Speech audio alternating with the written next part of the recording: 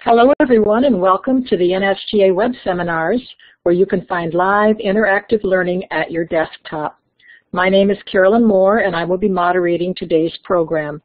Today's web seminar is titled The Science of Modern Agriculture, Engineering Machines, Sensors, and Drones. Our presenters this evening are Valerie Bays, Jarrett Seglinski, and Jennifer Becker. And now I'd like to introduce again Valerie. Valerie?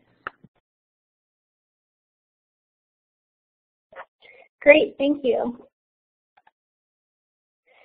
So welcome, thank you for joining us this Thursday evening. Monsanto is an agriculture company. We sell and create innovations for farmers.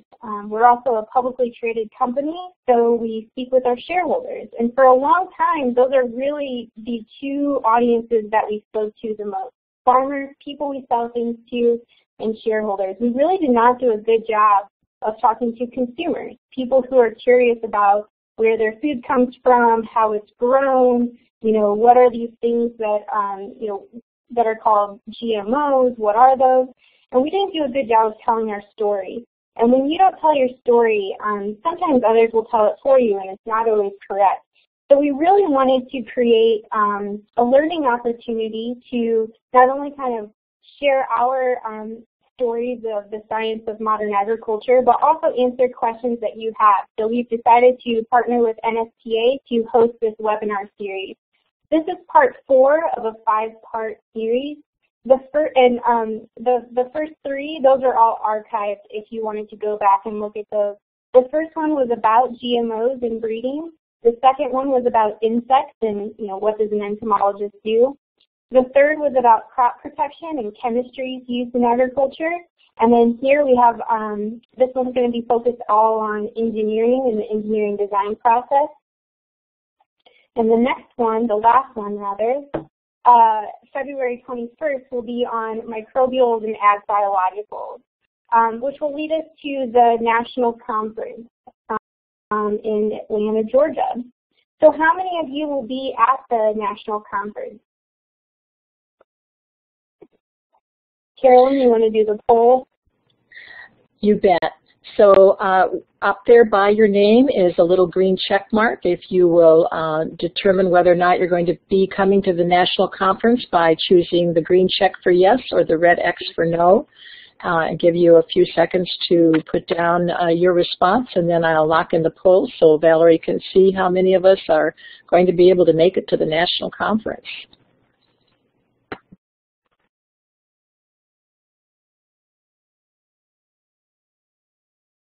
There's about 30 of us here, so we're going to wait just a few more seconds and make sure everybody can find that green check mark up there by their name.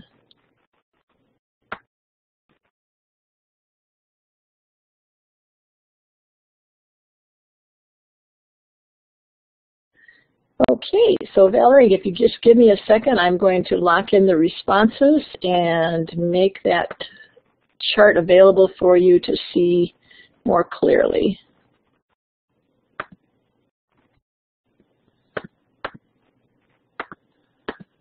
All right, so 7, great. And maybe some of the folks who didn't have the chance to vote. So the 7 of you who will be at the national conference, we will be there too. We're going to have a booth, and we'll also have 3 kind of interactive, hands-on breakout sessions. So if we don't answer your questions here, you can always email us, or if you have the opportunity to go to the conference, you can visit us in person. Okay, so when I think of the sophistication of modern agriculture, I can very clearly see the opportunities where the next generation science standards in agriculture intersect. But I'm curious to know where you all see some of these opportunities. And even though it says high school there at the top, even if you're not a high school teacher, where do you see some of the next gen science standards aligning with the sophistication of agriculture? And Carolyn, you want to explain how to use the icon? Sure. I've made the toolbox visible to everybody. It's that long, skinny, rectangular box, and you're going to go way down to the bottom and click on that bottom icon and find common symbols, and then choose the symbol you'd like to use to record where you are on the chart.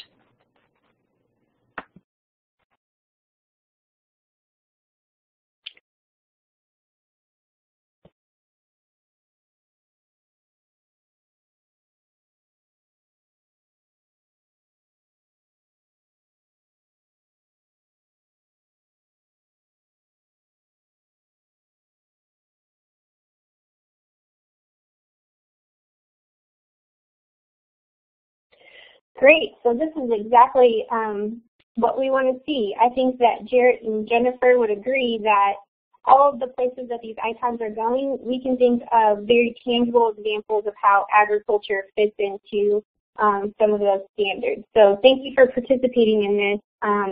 And we'd love to know how to get more ag-related concepts into science curriculum.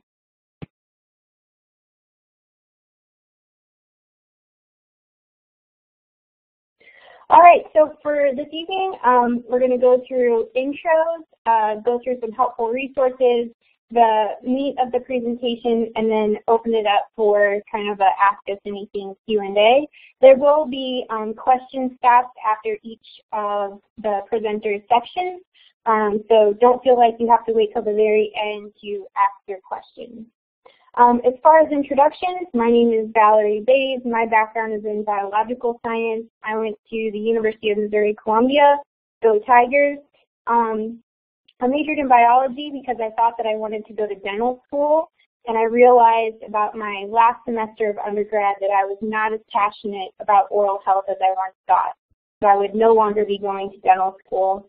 Around that time, I then applied for a position at a data science company where I basically I was the middle conduit between the pharmaceutical companies trying new therapies and the companies who actually run the trials, and then interpreting that data. I really didn't find that work to be very satisfying, so I moved on and I started substitute teaching at a local school district, and I loved it.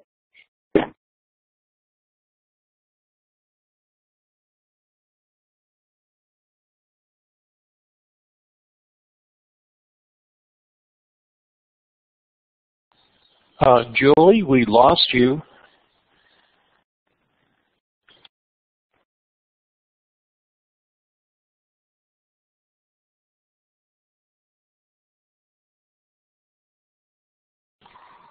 All right, Jennifer, we'll just have you step in here until Valerie is able to call back in.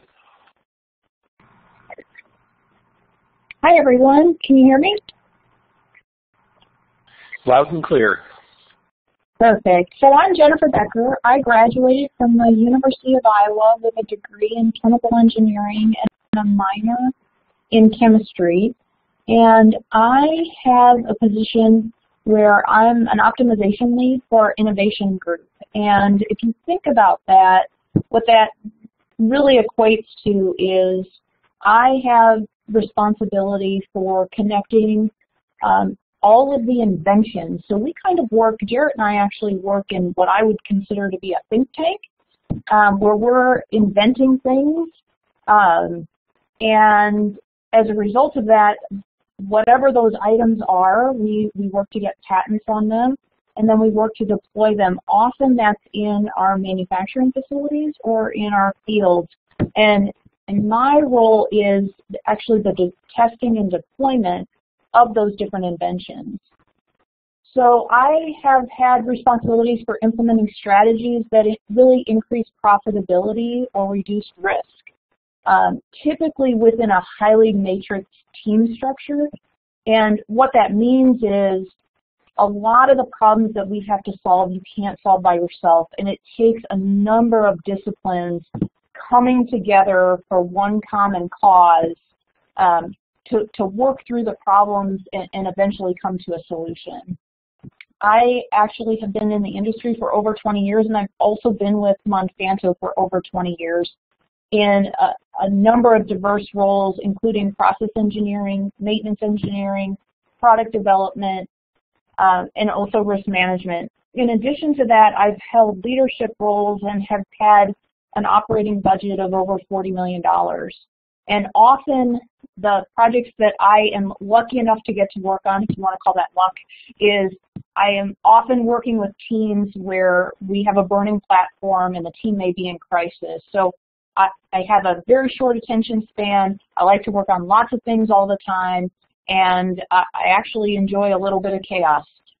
So the job for me is perfect, and I also get to work with lots of people all over the country and all over the world trying to solve a multitude of different problems. So, you know, as we walk through this program this evening, please feel free to ask any questions you might like. I'm a certified Six Sigma Black Belt, lean practitioner, and I've also taught in North America and in Europe. So background in statistics in addition to engineering. So welcome. Great, thanks, Jen. Sorry, everybody, my call dropped. To make it a quick wrap-up of my background, so I started working at a school, loved it, went back, got my master's in education and certification in secondary biology. Around that time, Monsanto was looking to ramp up their education outreach efforts. So here I am. Jarrett, you want to go ahead? Yeah, thanks, Val.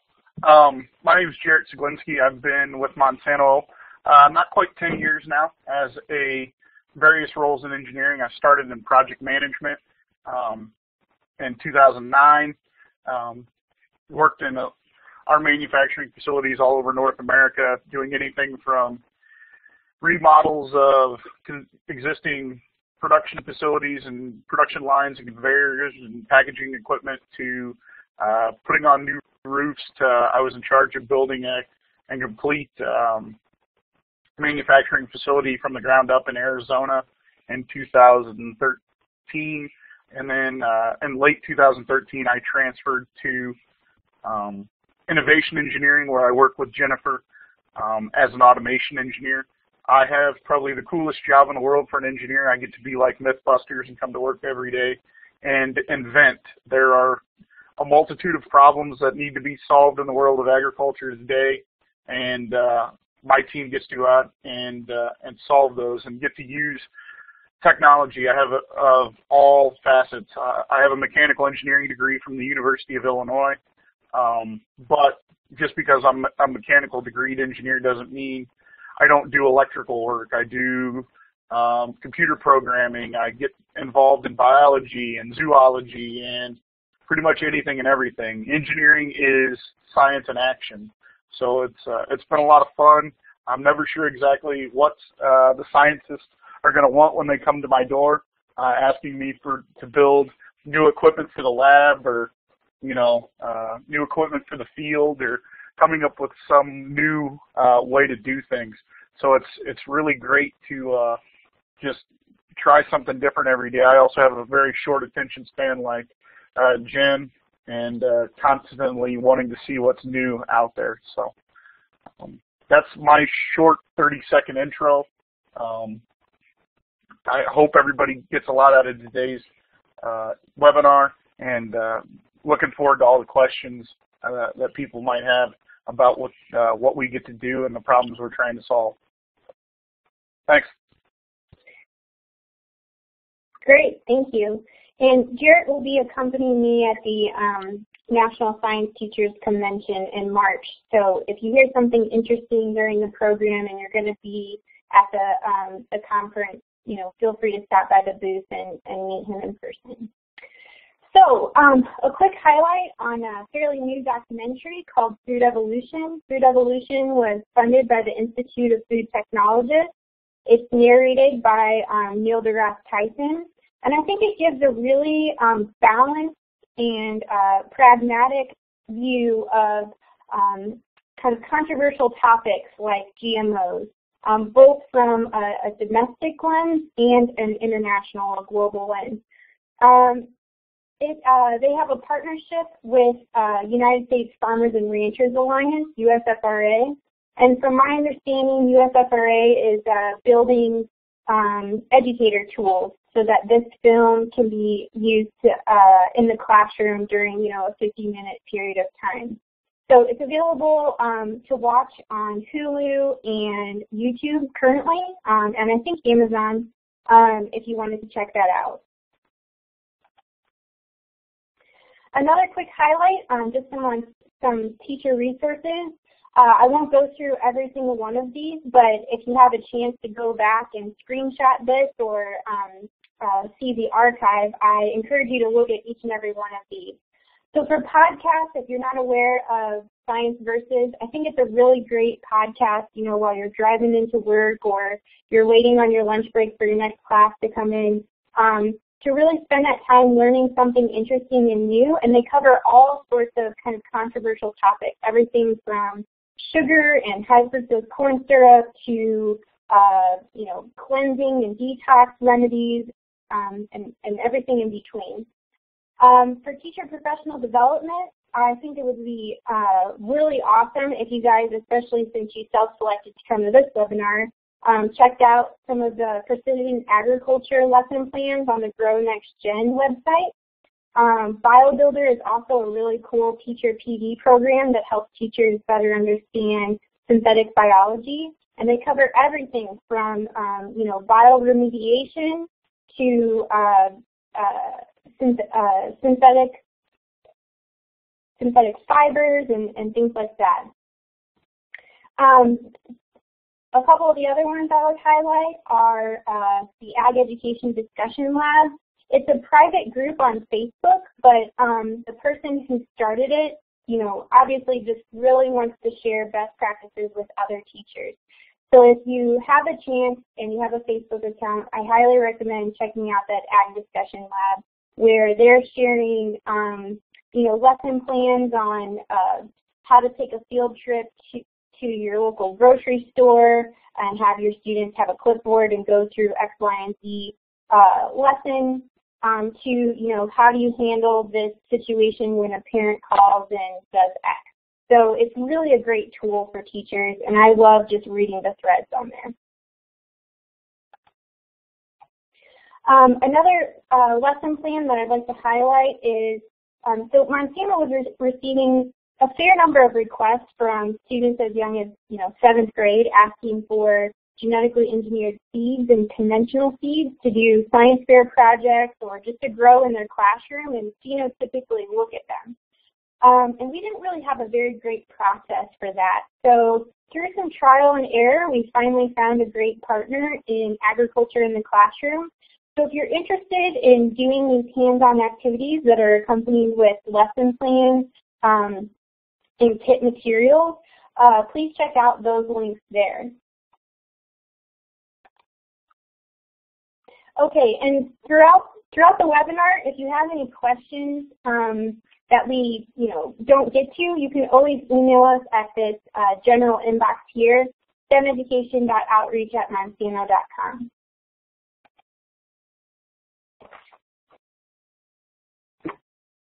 Okay, so can you guys all hear me still? Done? Yes, you're fine. Okay.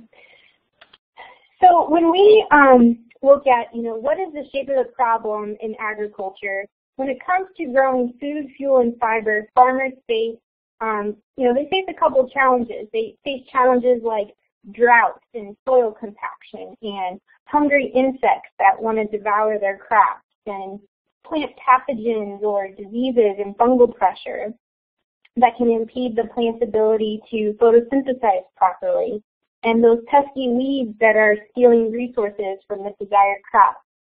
So they have a couple of challenges that they're facing when trying to grow food for a growing population. And we're going to need to grow as much food in the next 50 years as in the past 10,000 years combined.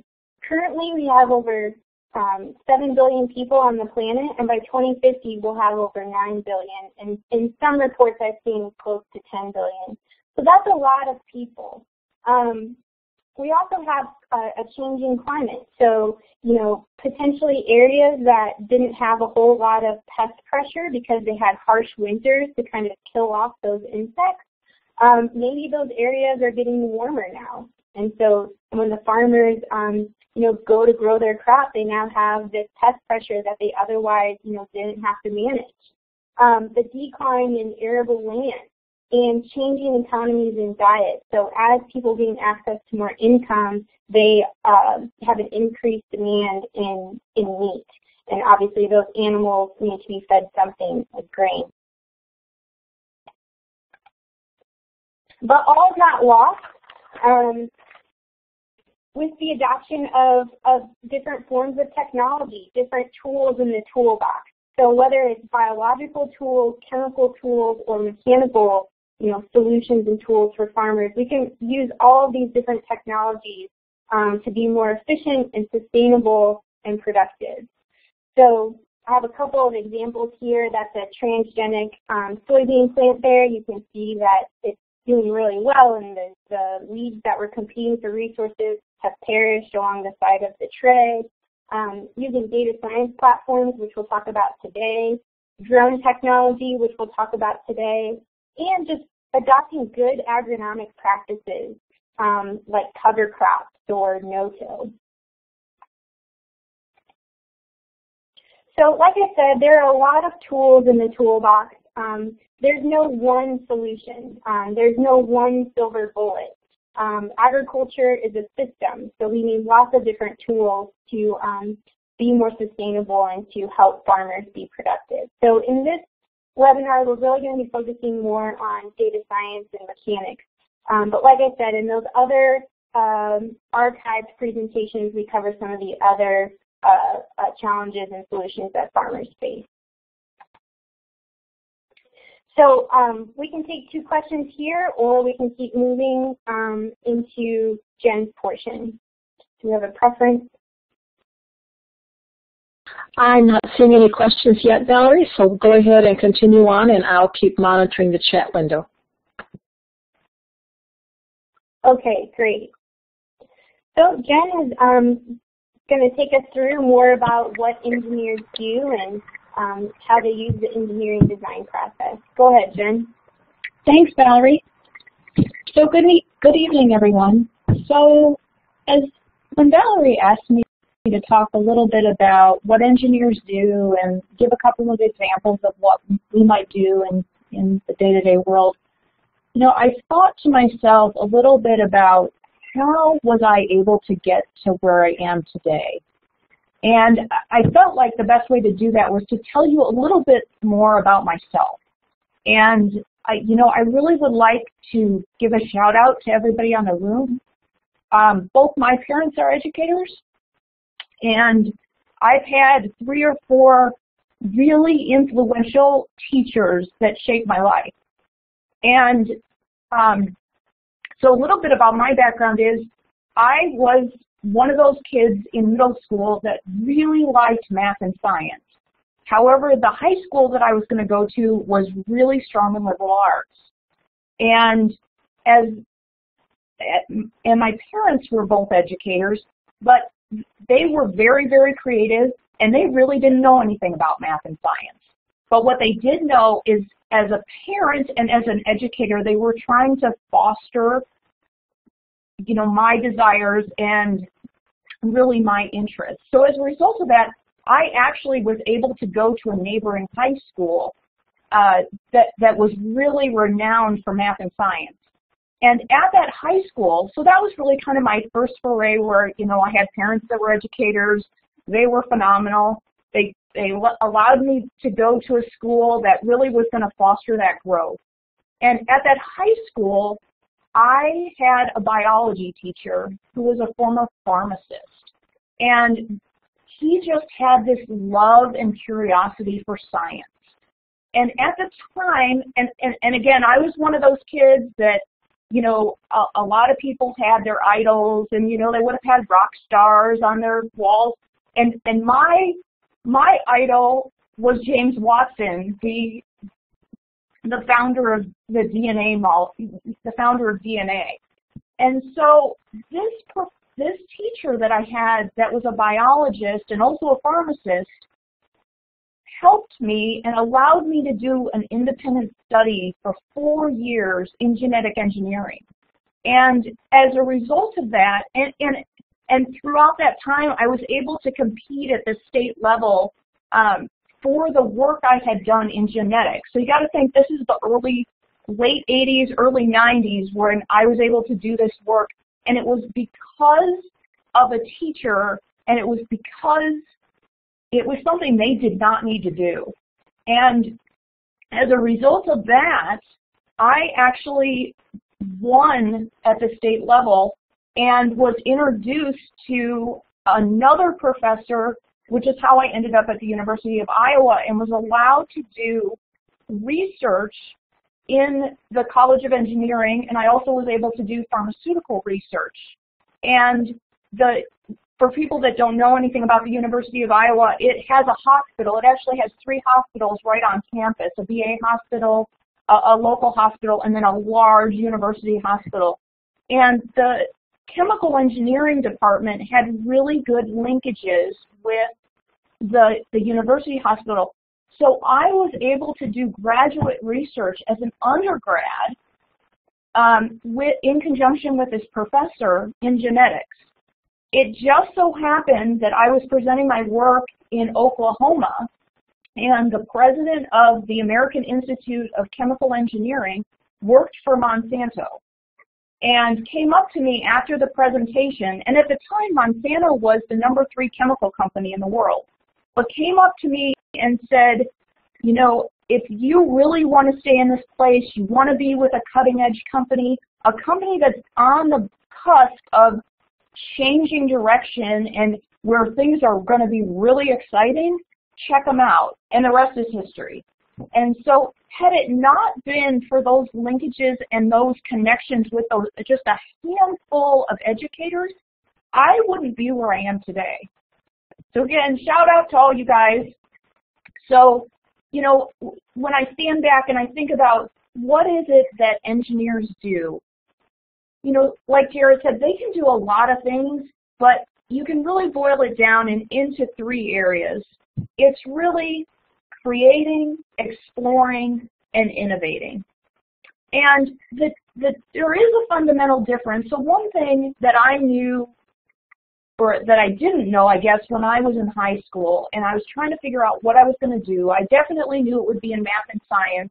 I was trying to figure out if I was going to go into chemistry, biology, or engineering, this thing called engineering. And the thing that I didn't know about engineering at the time, fundamentally, the difference between science, so kind of the theoretical sciences, and engineering is the sciences are very much about theory and trying to take that theory and putting applications to that on a pretty small scale.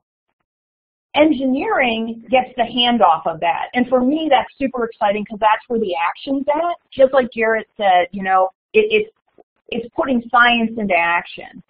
And as just the fundamental understanding of that, I think really can help shape students and guide them really based on their skills, their strengths, and also can help them understand, you know, based on their abilities, where if they know they're interested in math and science, may help guide them into different arenas, because we really, going forward in this next generation, in order to solve the problems we need to solve, we need to have really strong math and science in the future generation, and we also need to have folks that can collaborate and talk to people in the think tanks that can connect all these things together so we can actually deploy them you know, out into the world from an application standpoint. Because as Valerie talked specifically in the ag space,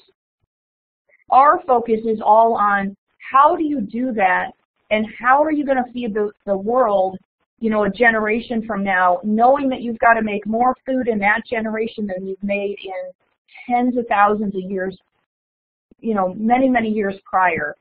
And for Monsanto, we recognize that we're a small piece of that agronomic solution, but the things that we target is improvements on food, fuel, and fiber. And along that, pretty much anything within engineering falls into one of 4 categories that we tend to work on in this space. And it doesn't matter if you're a chemical engineer, a mechanical engineer, or an electrical engineer. It falls into one of these 4 categories. The first one is in yield. And that is really, you know, we produce seed. We produce chemicals that help. We have a full agronomic solution. So we have seed. We have data science that can help the grower grow their, you know, figure out when to plant, when they need to apply chemicals. We actually produce those chemicals, and we have a full agronomic package.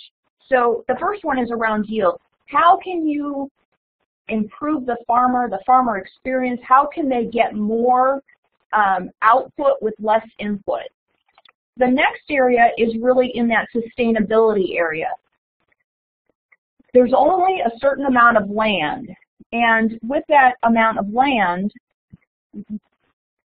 that's finite. And so how can we improve things like cultural inputs? Maybe that's nitrogen, for sure that's water, and be able to produce the same or more outputs with the fixed amount of inputs that we're going to have. The third area is in service. So from an engineering standpoint, how do you deliver data as quickly and as efficiently, whether that's a farmer sitting in a field and he wants to have his data right on the spot because he's trying to make decisions on the fly, and trying to be transparent with that data as well. And then the last area is quality. How do you improve the purity of your products, whether that's in the manufacturing arena, whether that's in our fields or in our facilities. So what we're going to do for the next, between Jarrett and I, we're going to cover 3 different applications of engineering. And I'm going to talk about water utilization and how we use technology to study drought as an example. And then Jarrett's going to cover an invention that we have called the seed chipper, and it's a device that allows us to quickly determine genetic properties of an individual seed without destroying it. And we're able to do seeds at an extraordinary rate. And I won't take Jarrett's thunder because this invention is incredible, and it was really disruptive to how we ran our business and transformational. And then the last application is, as everybody knows, is a hot topic in the media around drones and the applications in agriculture, and we'll talk to you about that. So moving forward, in the first piece that I'm going to talk to you about is water utilization, and a project that our group had around something called a rainout shelter. So if we go back and we think about those key areas where scientists and engineers within Monsanto and within the ag space really drive value, 2 of those key areas are in yield and sustainability. So how can you improve both internal and farmer yield while reducing seed loss is the first one. And from a sustainability, how can you, part of what scientists in our organization and engineers look at are how can you improve water efficiency and agricultural inputs while still getting the same output on the back end. And this project actually really touches on that and helped us get to a place where we could actually do a number of experiments that were in a somewhat controlled environment. And I'll talk about that in a minute. So one of our challenges, so a team of scientists were working together on these, have been working together in drought-tolerant genes and improvements. And there's a breeding group, and what that breeding group does is they're looking at a number of different genetics and different combinations of genetics that may help with drought tolerance. And it just so happens that one of those groups happens to be in the middle of the Corn Belt, in the middle of Nebraska. And so because they're housed there, that's where all these experiments are run. So, you know, it's interesting because a lot of times I think when we talk about creating inventions and what do we do, for Monsanto, a lot of stuff is where are the actions at. So a lot of our work might be developed in a lab, but all of the deployment ends up anywhere in the world. You could be in India, you could be in Malaysia, you could be in Brazil, you could be in the middle of Nebraska.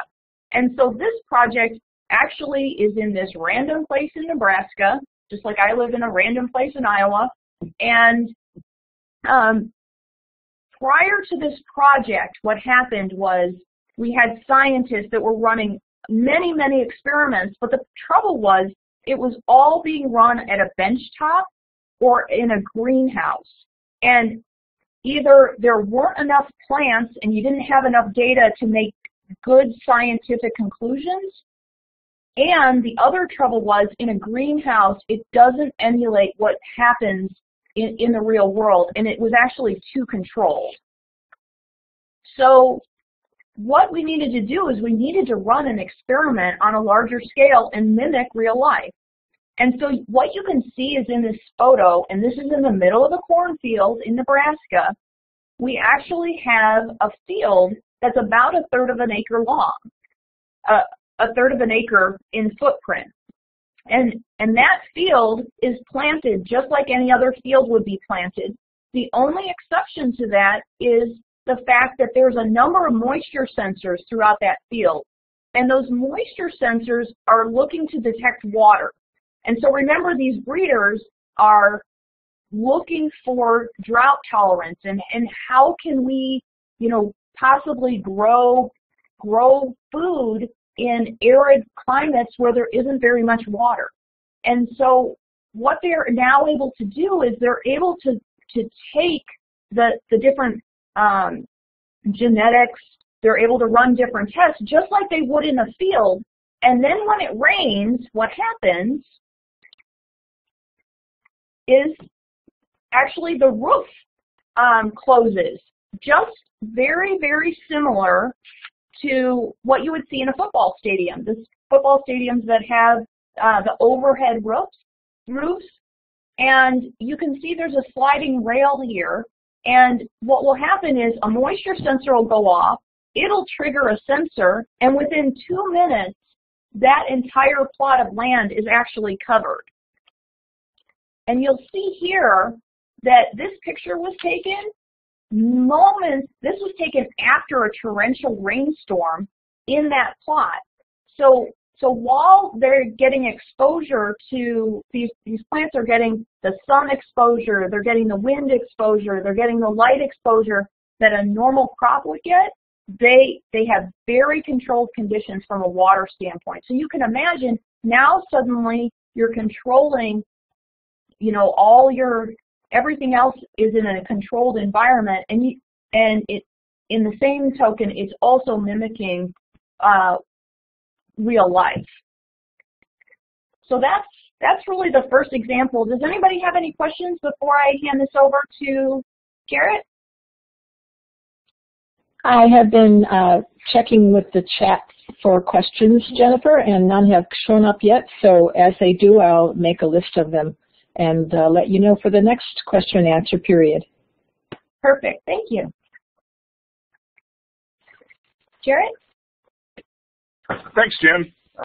I'm going to move forward here into the seed chipper. I want to take you back in time just a little bit to 2008. We were doing plant breeding and trying to bring Roundup Ready 2 soybean varieties out into the market. And we were trying to figure a way how to speed the process of bringing new genetics and new varieties of soybeans to the market faster. Traditionally, plants have been bred for new genetics, and that process is done through a culling process. So you grow a bunch of plants to full maturity, you take a bunch of, the breeders walk through the field, take a bunch of notes, and then they would go back through the field and either remove or not harvest the plants that didn't have the traits they desired. Maybe the plants were too short, or they weren't insect tolerant, or they weren't fungus or tolerant, or just different traits they were looking for. And that process could take anywhere from 3 to 5 years to bring a new variety into the marketplace and be useful for farmers to use. So we were looking for a better way to do it. And so I'm going to go through a corn example just because I've got a little better pictures to show versus the soybean example that I first laid out. So the way we would originally go through and do the process of determining which plants were good and which ones were the ones that we wanted to get rid of, you would not only take notes and do a visual inspection, but we would also do a genetics test. And to get a sample without destroying the plant, we would send just large teams of workers out in the field with hole punches, just standard off-the-shelf office hole punches. And they would go out and punch a small tissue sample out of a leaf, put it in a test tube, and then take that back to a lab and do the analysis on it. And then they would find out, well, that plant really didn't have the Roundup Ready gene we were looking for, or wasn't drought tolerant, or wasn't, a good yielding plant.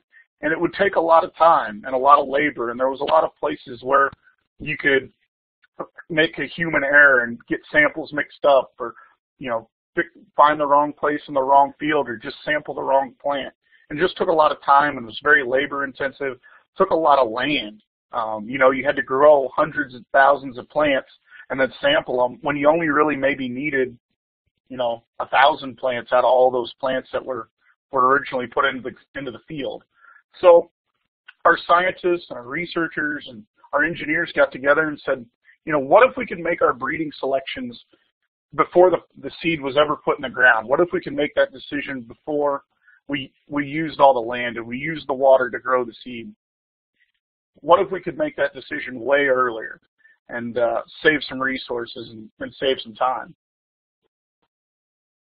So a bunch of engineers got together with scientists. We had a multiple discipline team of mechanical engineers, software engineers, electrical engineers, imaging scientists who are experts at how to inspect things using cameras and light waves to do analysis. And we got together with our geneticists to make sure that we weren't getting contamination between, the samples, to make sure that we weren't getting seed 1 and seed 2 mixed together so that you could get false positives or false readings, to make sure that we were, on the genetic side of things, staying very scientifically sound. So we would develop a machine called the seed chipper that Jen alluded to earlier. I've got my pointer here on the screen, this picture here. That machine was developed over about an 18-month to 24-month period with a team of about 15 engineers of various disciplines. And they built machines to do thousands of seeds a day. So the machine picks up a seed, it takes an image of it.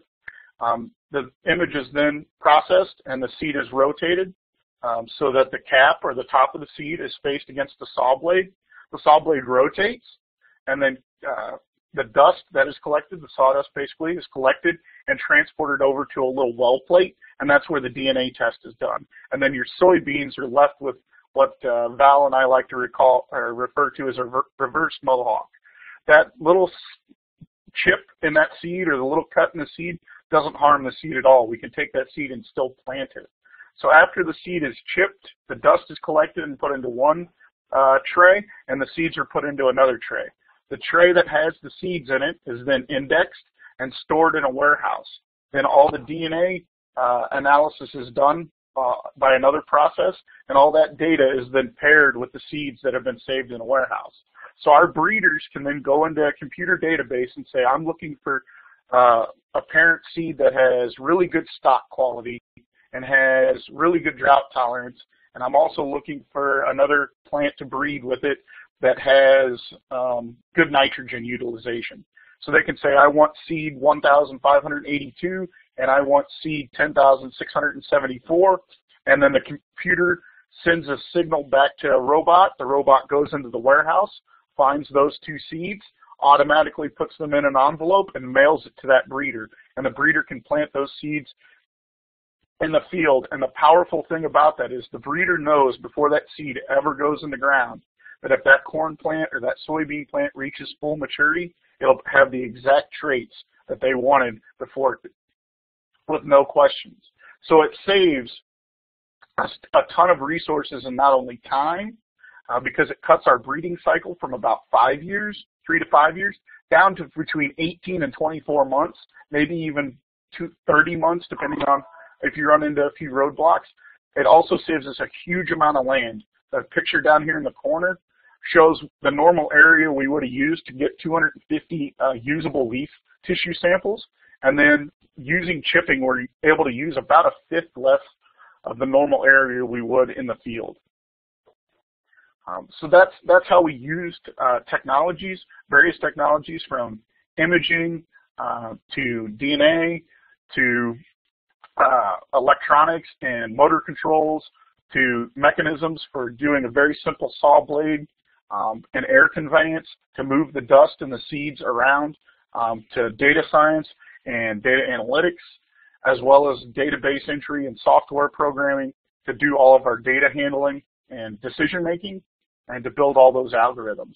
So it was a pretty neat project that has just been a real game changer in plant breeding for Monsanto, and really gave us an advantage to bring new technologies and new genetics to the market years ahead of traditional methods.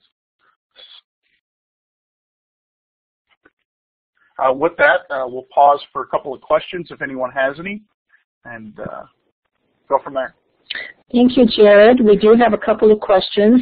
One of them is, do you only chip corn or do you chip other seeds? So we actually chip, I don't remember the exact number of different crops we're currently doing, but I can give you some examples. We're currently doing corn, soy, cotton, cucumber, watermelon, sweet corn, wheat. Those are the ones I can recall off the top of my head. So we've built custom chipping machines for all those various types of crops to date. Wow. Another question that several people had was, are all the seeds GMO that are chipped, or is this more of a breeding effort? It's more of a breeding effort. Well, you can do both. You can do both types of seeds. You can do conventional seeds as well as GMOs. Might turn some of that over to Val. She's a little bit more up on the biology side of things than I am, but we use them for both types of seeds. But this definitely is a huge breeding tool so that the researchers and the breeders can cross the plants more effectively without a lot of guesswork, right? So you could pretty much make your predetermined breeding crosses before they're ever planted in the field. So I hope that helps answer it a little bit. It looks like Val's replied a little bit more to the room as well. So, yes, thank you, Jared. Tracy asks, go ahead. Oh, I was just going to clarify that there are only 10 commercially available genetically engineered crops. So things like melons and cucumbers are not genetically engineered. So those are just conventional seeds that we're chipping for our vegetable seed portfolio. And then as far as seeds like soy, corn, and cotton, those can be either conventional or genetically engineered. But one thing that I had not thought about, but maybe you guys could pose this question to your students is, why did Monsanto decide to choose those particular seeds over, something like a tomato seed? And I had that question, and it turns out that using all of that, the vacuums and the imaging technology and the small blades that kind of take the reverse mohawk out of the seed, if you have a small seed like a tomato, it makes it really difficult, right, Jared? Yes, tomato is extremely difficult just because of its size, and the embryo section of the seed on the tomato is extremely fragile and takes up a large portion of that seed. There isn't a lot of food stored inside of a tomato seed like you would normally see in corn or soy, so the embryo is very close to the surface. Also, static electricity is really big in those smaller seeds like broccoli, cauliflower, tomato, peppers. those seeds are small. Static electricity makes them very hard to move, surprisingly, especially using air conveyance methods that we typically use for these chipping applications. Thank you, Jared. And Tracy asks, what traits are most requested?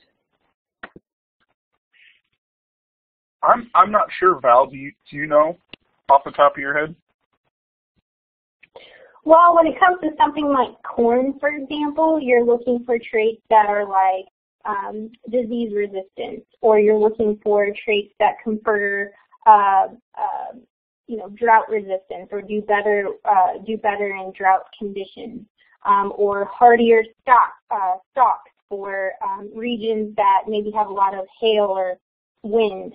So it really just kind of depends on the crop and kind of what you're looking for, but you use techniques like molecular markers to look for those snippets of DNA.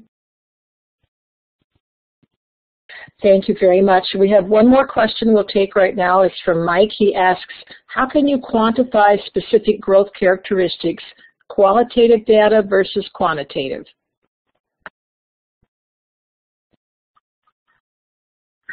Sure, and some of that's done through breeding notes in the field and historical data. Some of that's done through genomic mapping, so we know where those specific genes lie in the spectrum. Val, do you have anything else to add? I hope that answers the question to some extent. Yeah, definitely. It's we're compiling a lot of different data points. So things that you read in the literature, things that you've observed in the field, and things that you get back from a genetics perspective. So.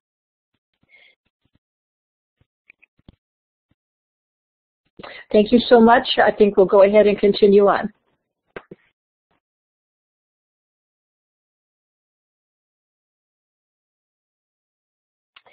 All right, so I'm going to go through a particular platform that Monsanto has in a group called the Climate Corporation.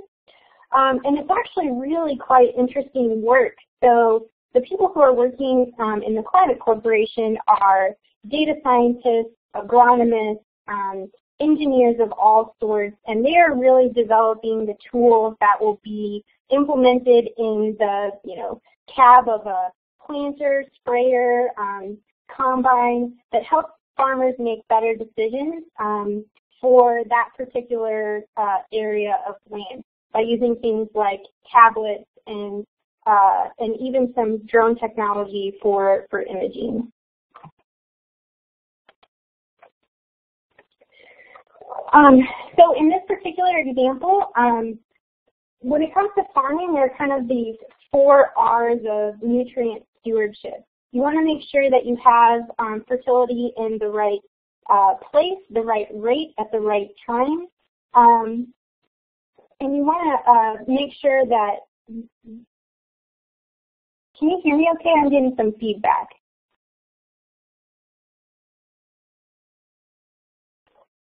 You sound fine, Valerie. I was just checking to see if anybody else is still on, but you seem to be fine. Okay. And so farmers are really stewards of their land, and so they want to make sure that they're adjusting fertility accordingly, depending on the soil changes or the nutrients that are needed. So the main nutrients that you guys are teaching in your classroom are going to be like nitrogen, potassium, and phosphorus. But there's also macronutrients rather. And farmers are really good at having a better understanding of what type of soil types they have. So, do they have sandy soil? Do they have clay soil, loamy, so on and so forth? And all of this will make a difference in what type of applications they're going to put on that particular field and what type of seeds they're going to put there, what type of hybrid of seeds. And so you can see on this platform, on this field view platform, that the farmer can go in there and they can actually name their fields. And if you know any farmers, you know that they have names for every single one of those fields. So in this particular case, this field is called the Green Valley field. And what the farmer can do is highlight, with their finger. They can pick a particular zone. They can identify a particular zone, and it can give them information on target yields or the history of the bushels per acre in years past. And just as a reminder to everyone, an acre is about the size of a football field. I don't come from agriculture, so I actually didn't know that. And bushel, we probably all think of like that bushel basket, but nowadays bushel is actually a quantity of weight. So for corn, I believe it's 56 pounds. So they're looking at historical data from bushels per acre in years past. They can record and better understand any applications that have been applied to those fields or need to be applied to those fields, like nitrogen, for example, how much, at what rate, or things like a herbicide, like glyphosate, how much, when, and they also know the soil types, the soil pH, and they can keep random notes within this platform too. So maybe they have a note about a certain irrigation system, or, a barn or something that's nearby, so they can better understand when they see the results come back during planting or harvest, what's going on there. There's also this thing called variable rate seeding, and it is a technology that requires a hydraulic drive rate controller. And since the field is so varied, the farmer really wants to make sure that they're placing their seeds, at the right population. So how many seeds can they get in one particular area of land? So if you look at the example on the screen, the areas in red, that means that land really isn't as fertile as the areas in green. So if you were a farmer, you would likely say, okay, I'm going to put my best hybrids in the green areas, and then I'm going to switch out the seed cassette and put, a different hybrid of seed in those red areas. Or I know that this particular part of the field, has sandy or clay soil types, and so I'm going to use this type of hybrid instead of that type of hybrid. And all of that information can be mapped and plotted within this climate field view system. Okay, so let me find my little pointer here. This device right here, my pointer is not working. The thing that is on the left side of the screen and looks like a cylinder and says Field View Drive, this is a sensor. So this is this cylinder-like sensor that is about, fits probably in the size of the palm of your hand. And it plugs into compatible John Deere planters, sprayers, combines, and some case planters and combines as well. And basically what it does is it's a sensor that's collecting information real time on the fly. And if you know a farmer, you know that prior to a technology like this, they were keeping their data and information in several different forms. So everything from flash drives to floppy disks to, one computer hard drive and another computer hard drive, or maybe just, stacks and stacks of paper binders that had notes in them. So what this really allows them to do is have one platform that keeps all of their notes and their information in, and this sensor that hooks into their planter, sprayer, and combine allows them to better understand, do I have a irrigation nozzle that is clogged, for example? I once had the opportunity to meet a farmer who immediately could address that problem on his farm because he saw that for whatever reason from the field map, there was this weird line that was right in line with where the sprayer had gone, and it was because one of the sprayer nozzles was clogged. So he was immediately able to address that problem, fix it, and then go about his day. And really for farmers, that's what they need. They need to be able to solve problems on the fly. Now, what's really cool about this, I think, is classroom application. So FieldView is an app that is downloadable on your smartphone or smart tablet. And I've heard a couple of really clever ways teachers are using this in their classroom. So if you're teaching a class on soils or precision agriculture or ag mechanics or even coding, this is kind of a cool free application that you can download to talk about some of these concepts with as it relates to agriculture. Some people have the question of, oh, what about, you know, the other versions of this? So this FieldView Prime is free and it has, you know, good capabilities, but I would say not the whole suite of capabilities. The FieldView Plus is more expensive, and there's like a yearly subscription for that for the farmer. And what that allows them to do is have more of a better understanding of side-by-side comparisons of different fields, so they can see, you know, wow, this field that's over here near the river has certain attributes, and this field over here that's by the highway has different attributes, and they can see how those two are doing. Or farmers are, you know, natural tinkers. They love to experiment. So maybe they planted one type of hybrid on one field, and then they're going to compare it to another hybrid that they had planted on another field to see which one is doing better, or which one after harvest, after their combine has gone through, you know, which one was higher yielding, and then use that information to make decisions later. And I believe there's one other version which is called FieldView Pro, and that has some cool capabilities like a nitrogen management advisor. So it allows the farmer to better understand, you know, when to apply nitrogen, where, and how much, to be as, you know, conservative as possible.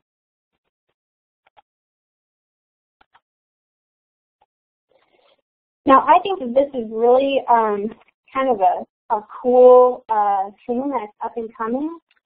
So, like I said, farmers can choose different hybrids to plant on their field. And, you know, it's not uncommon for a farmer to plant up to 5, 6 different hybrids, for sure 3 hybrids. And what I mean by that is, you know, they could buy DeKalb corn seed, which is owned by Monsanto, and they could buy a hybrid that's from, you know, Pioneer, which is not Monsanto, and they can compare those two. And farmers do that. Farmers like to have different options so that they can see what's working best for certain fields and compare those brands. The other thing that I think is really interesting, especially if you teach a coding class, is this application to be able to identify disease. So what you're seeing here is, if you can imagine, you know, a farmer sees some sort of disease on their plant, they hold their camera or tablet up to it, their smartphone, excuse me, or their tablet up to it, and then it gives them back an answer that says, you know, hey, the risk for this disease is X, and it is actually southern rust, or it is gray leaf spot. And it can tell them what type of fungus or what type of pressure is happening there. And then what those farmers can do is that they can compile this information that's now on this one platform and share it with people who help them, like agronomists, for example. So they can you know, have that conversation with the agronomist about, okay, how do we now manage this, say, southern rust that's on the corn plant. Oh, you know what? I just noticed that I'm missing a slide on drones. All right, so sorry about that. You guys saw a picture of the drone over there on the slide that talked about innovations in agriculture and technologies that can be leveraged to help with some of the challenges.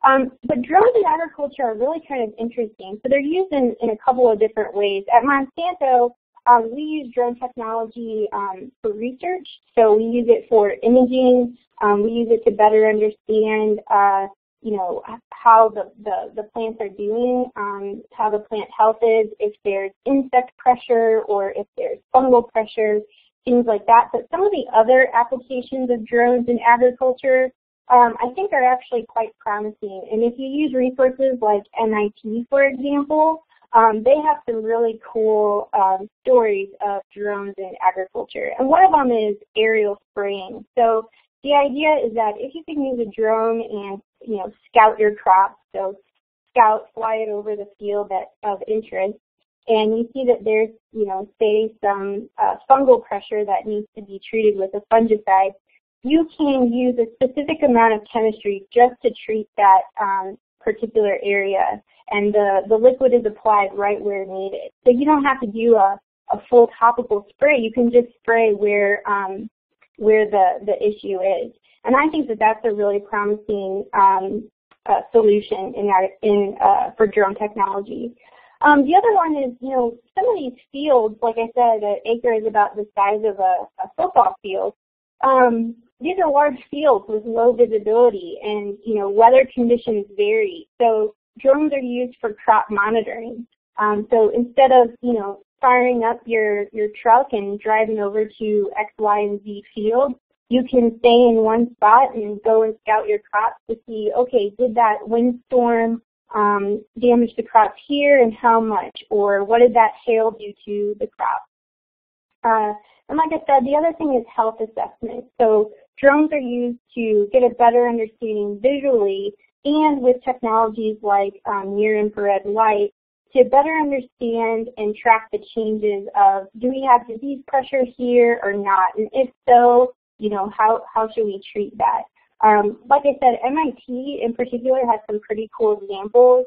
One of them is on orchards and how drone technology was really beneficial in helping some orchards discover and apply just the right remedies precisely so that the disease didn't get out of control and decimate the whole orchard. So I think that it's really cool. There was a question earlier about the application of drones in middle school curriculum. I don't know specifically of curriculum that's been developed for the classroom, particularly at the middle school age. But I think that if you can get a reasonably priced drone and have these conversations with your students and partner with local farmers even or agronomists to solve the problems that they have by getting your students involved and using drone technology, that would be really cool. And I think you would see the students really show a high investment in wanting to make sure that those problems were solved, because it's a real-world application. They get to work with external people and feel like they can really contribute in an awesome way. Okay, so I'll pause for some questions.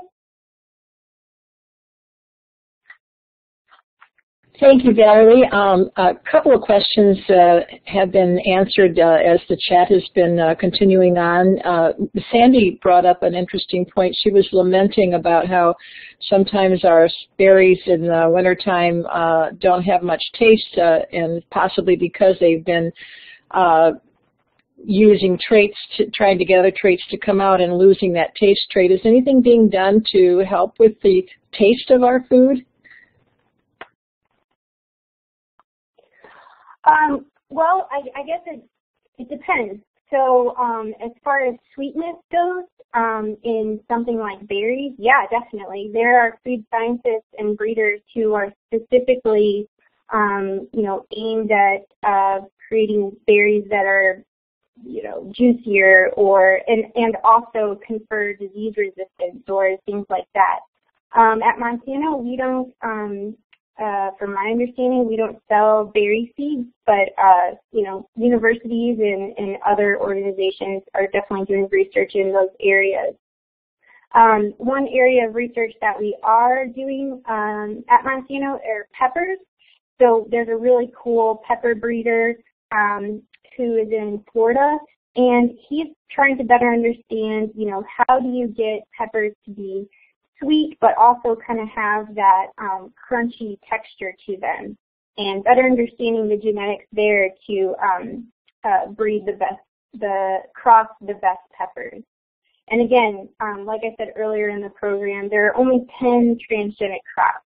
Peppers are not one of them. So it would be more of your row crops, like things like corn, soy, cotton, a couple of varieties of squash, Arctic apple, alfalfa, canola, sugar beets, and the potato. I think it's the innate potato. So no, this is just for breeding, just conventional breeding.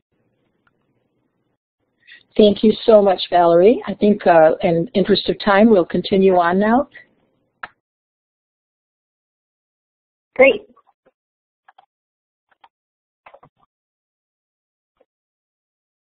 Jarrett and Jen, you want to tell them about some of the ideas for the classroom as engineers and how they can apply some cool concepts?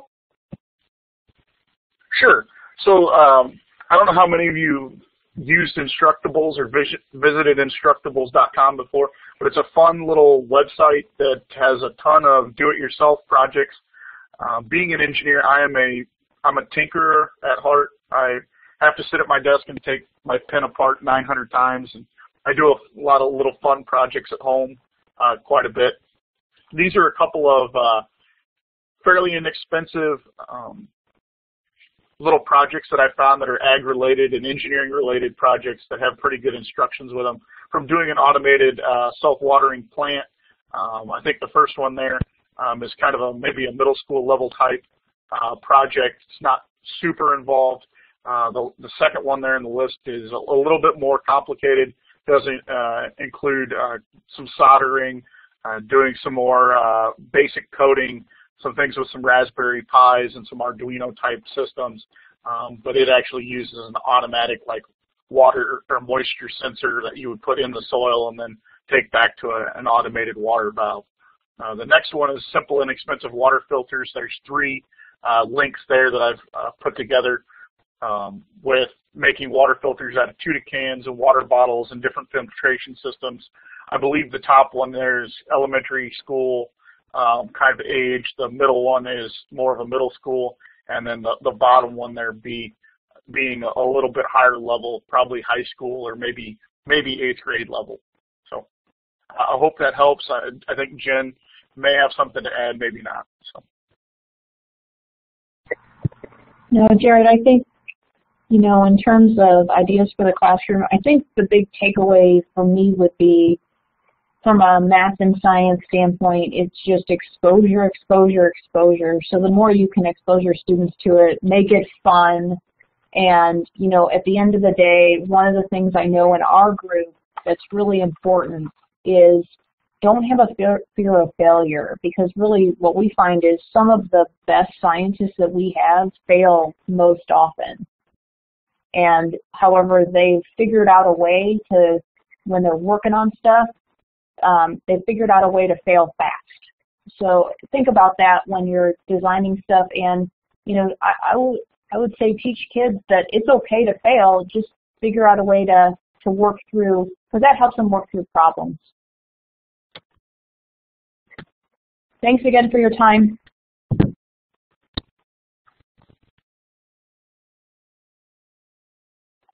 Great. So I am adding a link in the chat about Raspberry Pis really quick, if my computer will operate correctly, because there was a question about that. It's just a really inexpensive microprocessor. I believe it's run on Linux, and we use them in the lab quite frequently, actually. So you can program them to do some sensing work. You can program them to do some imaging work. It's really kind of cool, especially for classroom applications. Here, let me see if this is working now. There we go. And in fact, Monsanto is right across the street from the Danforth Plant Science Center. And if anyone is near the St. Louis area at the end of January, they are holding a Raspberry Pi Jam, which I think is just a great way to title it. But they are having, companies, large, small, private, public, nonprofits, all come together and show students and teachers how to use Raspberry Pis in creative ways in their classroom.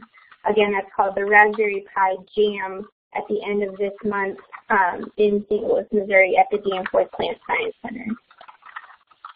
So if there are any questions in the chat room that we didn't get to, Carolyn, we can answer them now.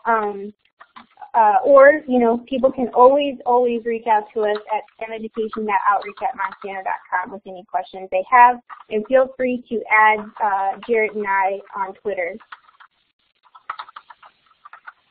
Thank you so much, Valerie.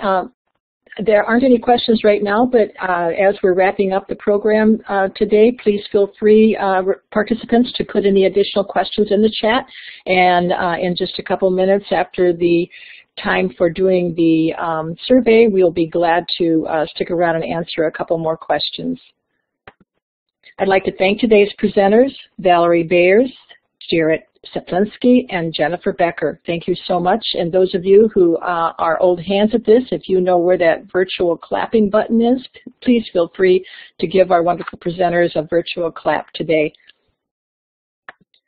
I'd also like to thank the sponsor of today's web seminar, Monsanto. And thank you so much to the National Science Teachers Association for their support in web seminars.